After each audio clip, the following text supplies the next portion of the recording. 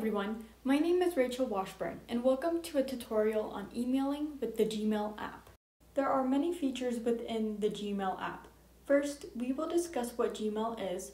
Then, I will provide step-by-step instructions for downloading the Gmail app, creating a Gmail account, signing in on the Gmail app, composing an email, emailing a picture, replying to an email, unsubscribing from an email subscription, deleting an email, searching for an email, and sorting emails using Gmail's labels.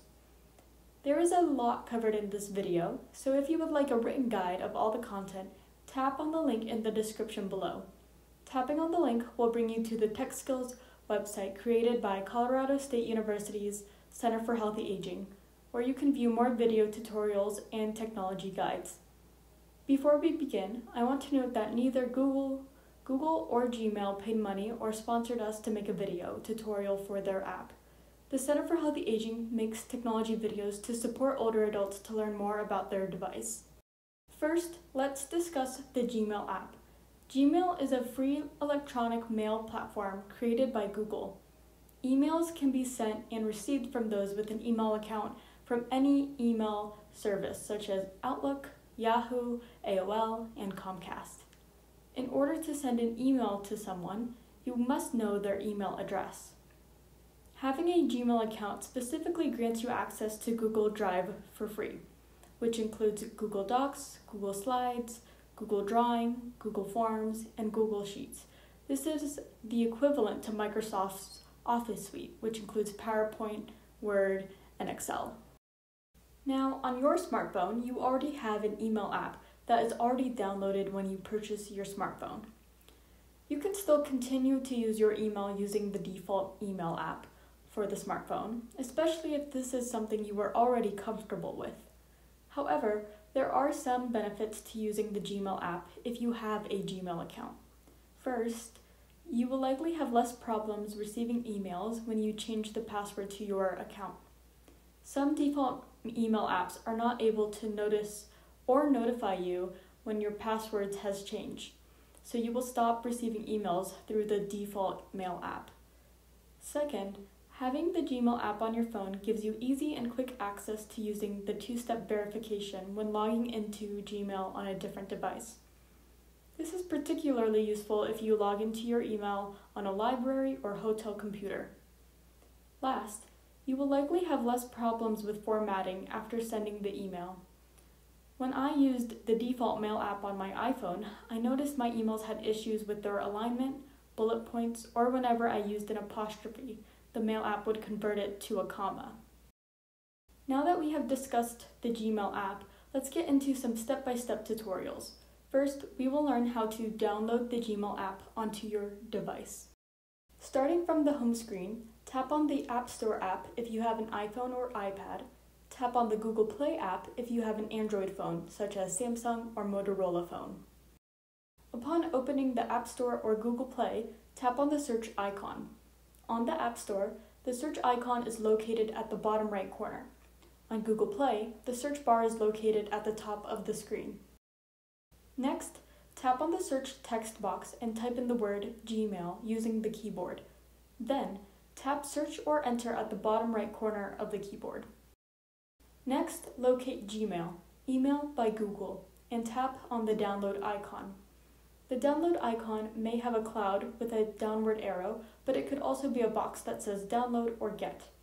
If you do not see Gmail on your device, scroll down by dragging a finger from the bottom to the top of the screen. Once the Gmail app is downloaded, you will see it on your home screen. Next, we will go over how to create a Gmail account. If you already have a Gmail account, you do not need to go through these steps. We will discuss how to sign in to Gmail shortly. First, tap on the Gmail app on the home screen. If you do not see the Gmail app icon, drag a finger horizontally to view different pages of the home screen. Upon opening the app, tap on Sign In at the very bottom of the screen. Then, tap Google towards the top of the screen. Next, tap on Create Account, then tap For My Personal Use. Next, tap on the box that says First Name. This will display the keyboard to type in your name. Using the same steps, you can input your last name, but this is optional. After typing in the name, tap the blue Next button. The next step to creating a Gmail account is adding your birthday and gender.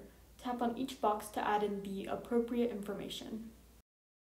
Next, create your email address. You can either tap on a generated email address that Google has created or create your own. Once you have chosen or created your email address, tap on the blue Next button. Next, tap on the password text box to type in a password. Then tap on the blue Next button. Then, tap on the text box under the word phone number to type in your phone number. Then tap Next at the bottom of the screen. After typing in your phone number, Gmail will text you a verification code in the Messages app. Once you have located the verification code, write it down. Then, return to the Gmail app, tap on Enter Code to type in the code, then tap Next. To finish creating your Gmail account, read the terms and conditions.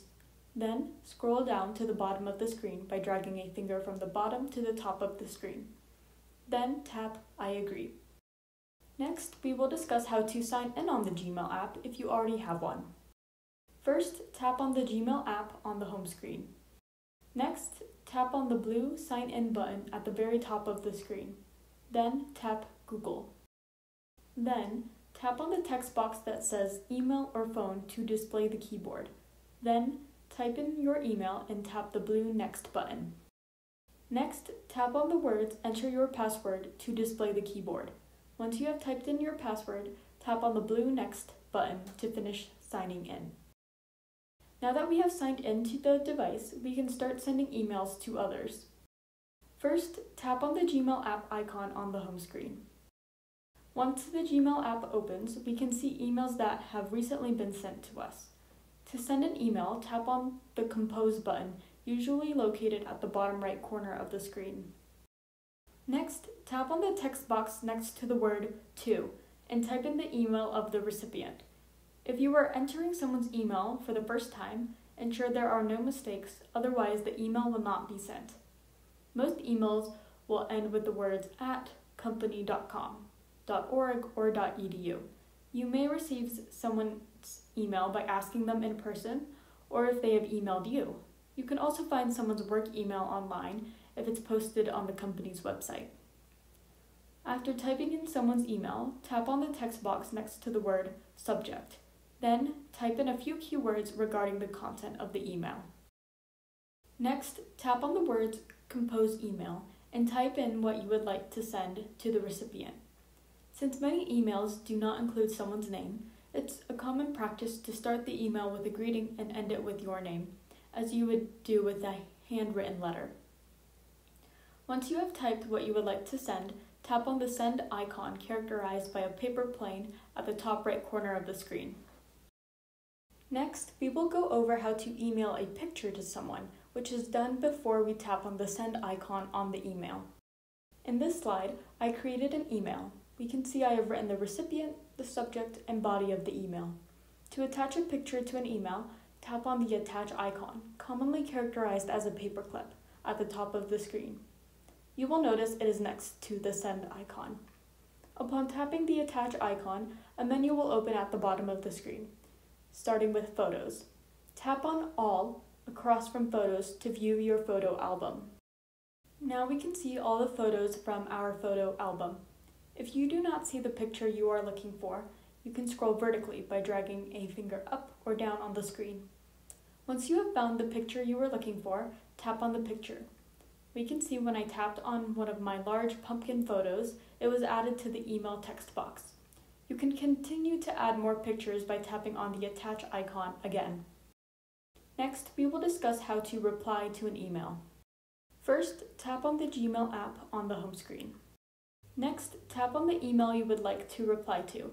If you do not see the email you are looking for, you can scroll vertically by dragging a finger up or down on the screen. Next, scroll all the way to the bottom by dragging a finger from the bottom to the top of the screen. Then, tap the Reply button.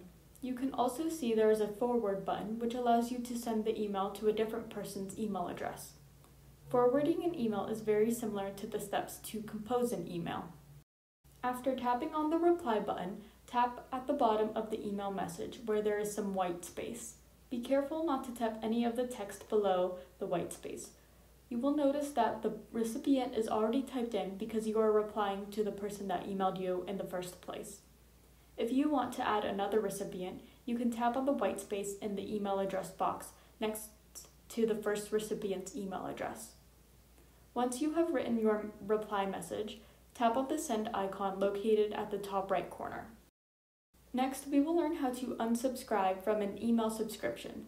An email subscription is when you are on a company or organization's email list where they frequently will email you about upcoming sales, coupons, or other important information. When we subscribe from an email list, a company will stop emailing you. First, tap on an email from an organization or company that frequently emails you.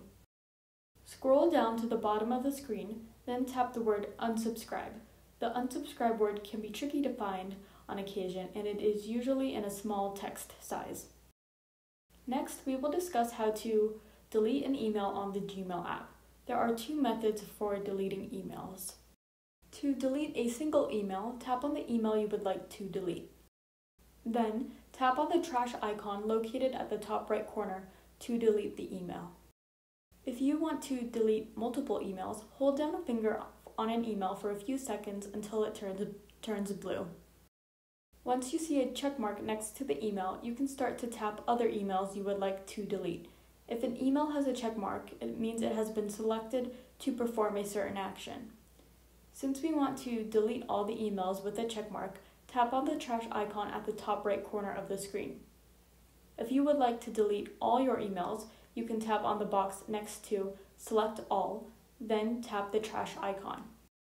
Next, we will discuss how to search for an email, which is really helpful if you're someone who has tons of emails with important information that you will need in the future. In the Gmail app, tap on Search in Mail located at the top of the screen. Next, start to type in keywords related to the email you are looking for. I would start with 1 or 2 words. Then tap Search. You will see on the picture on the right, emails will generate that have keywords in the subject or within the email message. To view the full email message, tap on the email. Next, we will discuss how to sort emails with the Gmail's labels, which is Gmail's way of sorting emails into a folder. First, tap on the menu icon located at the top left corner of the screen. The menu icon is characterized by 3 horizontal lines stacked on top of each other. Tapping on the menu icon will open a whole list of options. We don't have time to talk about all of these today, but I encourage you to explore them. Something I will point out is the option to view recently deleted emails by tapping on Trash. Let's get back to labeling our emails. Scroll down to the word that says Create New, which will be located under the Labels section. Then, type the name of the label and tap Save at the top right corner. This label can be for anything. For example, I typed in recipes for when my mom emails me cooking recipes. After we tap Save, the label is created. Next, tap on the email that you would like to label. Then, tap on the More icon, which is characterized by 3 dots. Similar to the menu icon, the More icon will provide us with a few more options. We want to tap on the word Label. Then, tap on the checkbox with the label name. Next, tap on the check mark at the top right corner of the screen to sort it. To view labeled emails, tap on the menu icon located at the top left corner of the screen. Then, tap on the label name to view emails you have sorted using the specific label. We covered a ton of features within the Gmail app in today's video. If you would like to view a written guide of all the content in this video or see more video tutorials, tap on the link below. Tapping on the link will bring you to the Tech Skills website created by Colorado State University's Center for Healthy Aging.